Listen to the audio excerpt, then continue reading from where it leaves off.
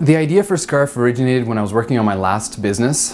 I was spending a lot of time working on that business and not any time really cooking at home. So the options that were available to me were really bad, especially because I was on a very tight budget. But I could smell my neighbors cooking. Every day I'd come home and I know there's something good going on in that house. But I never had access to it. I wanted to be able to pay them even and have one of their portions. Scarf was established because we want to increase people's access to affordable, convenient nutrition.